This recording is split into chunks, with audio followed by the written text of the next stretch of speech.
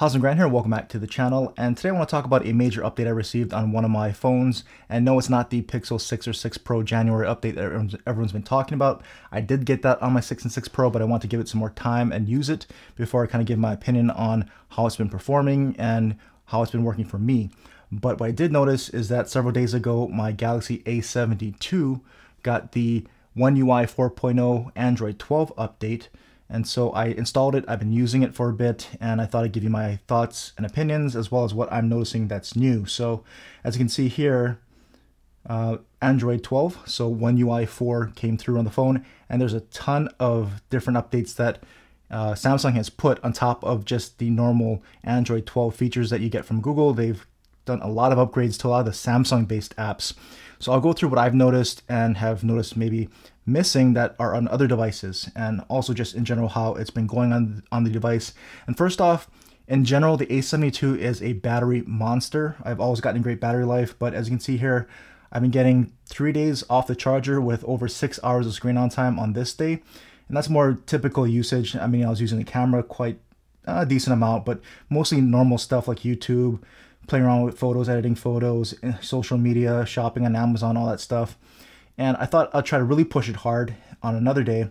And I still got over 3 days of, almost 3.5 days of, off the charger and 9.5 hours of screen on time. So 5,000 milliamp hour battery capacity in this phone.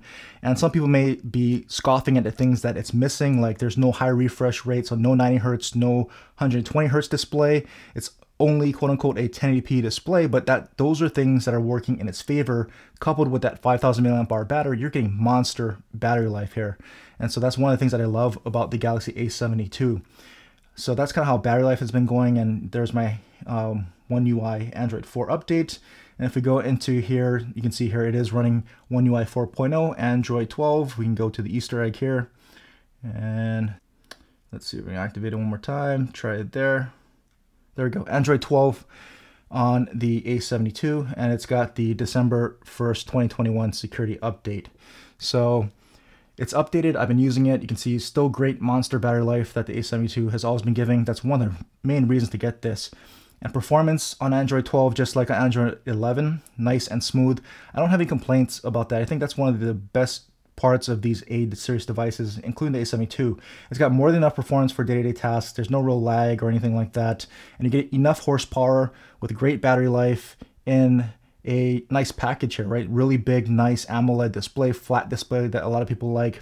And you get that Samsung experience, very similar to what you're getting on their higher-end phones like this Galaxy S21. So the software is very close to it, but it is missing some things, and we'll get into that. So things that I am noticing from this update that, you know, they took or implemented from Android 12. If you go into here, wallpapers and style, you can go into color palette now, and you can select based off of your wallpaper colors. It'll suggest a color palette, and if you choose it, it'll change, you know, the look and feel of the UI to that color palette. So you can apply that here just like you can on any other Android 12 device. So that's incorporated here in One UI 4. The other thing that's incorporated here is going to be widgets. So widgets now has a new look and feel. You can see here they kind of grouped it by all the apps.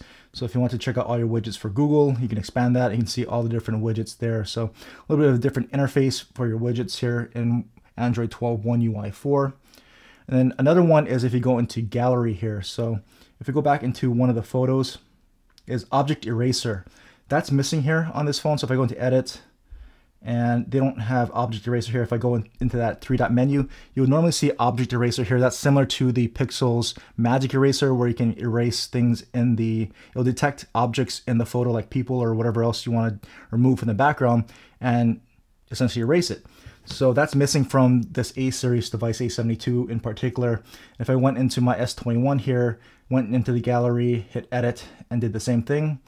Let's pull up that 3-dot menu here on the A72, and then on the S21 Ultra, you can see there is object eraser in that menu. So that's here on One UI 4 on the S21 Ultra, not here on the A72 devices, and probably not on their A series devices. And so that's a bit disappointing because that was probably one of the cool features that people were really, you know, excited about in Android 12 One UI 4 here on the Samsung devices. And another thing I noticed that was added as a part of a standard Android feature is this extra dim feature. So if you notice here, you do have extra dim now. If you tap on that, it'll really reduce the brightness of the display and get it as dim as possible. So extra dim here has been implemented as well and is available on the A72. And then lastly, there is the Re-sizable Picture-in-Picture. So if you're watching a video like maybe a YouTube video, so let's go ahead and try to launch a video. So my Project 13, Anthony, if you're not subscribed, he does some great videos in his car vlogs. And so, but Re-sizable Picture-in-Picture, if you're watching a video and you swipe off of it, you can always move the window around. Now you can actually pinch and enlarge it or to different sizes. So that's a medium size, small size, or just big, and you can still move it around. So resizable floating windows, that is also available here on Android 12, One UI 4 on the A72. So there you go. That's kind of the list of things that I've noticed as far as Android 12 that I use that has changed or is missing. And you know, there's a whole laundry list of updates. They've updated a whole bunch of their Samsung apps with a bunch of different features and stuff. The changelog is huge, but these are the things that I've noticed based off of what I would use from those updates.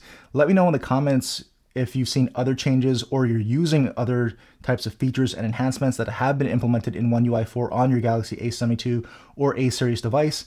If I missed it, maybe I'll go check it out. It could be useful for me, but these are the things that I find useful, that I use more on a day-to-day basis, and that I'm benefiting from that Android 12 update. And like I said, it's still performing really great after the update, really still fast, fluid, no problems there, and battery life is still tremendous.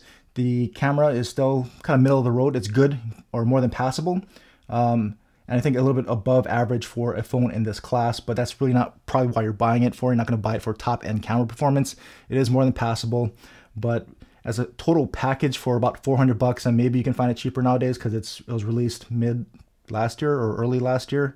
But for its price point, I think it's offering a lot. It gives you that most of the Samsung experience that you're getting on these higher end devices, still getting more than good enough performance, tremendous battery life, great looking display at a very good price point. So, and it's gotten the latest One UI 4 Android 12 update. So I think what more can you really ask for at that price point from a device like this? I think it's still getting the updates, it's still getting attention from Samsung, and you're getting your most bang for your buck if you had bought this A72 last year, or if you can pick it up for even cheaper now. So that's just my quick rundown of the Android 12 update, what I've noticed and what I find useful. Like I said, if you are using any other features that I should check out, drop me a comment down below and maybe I'll check it out.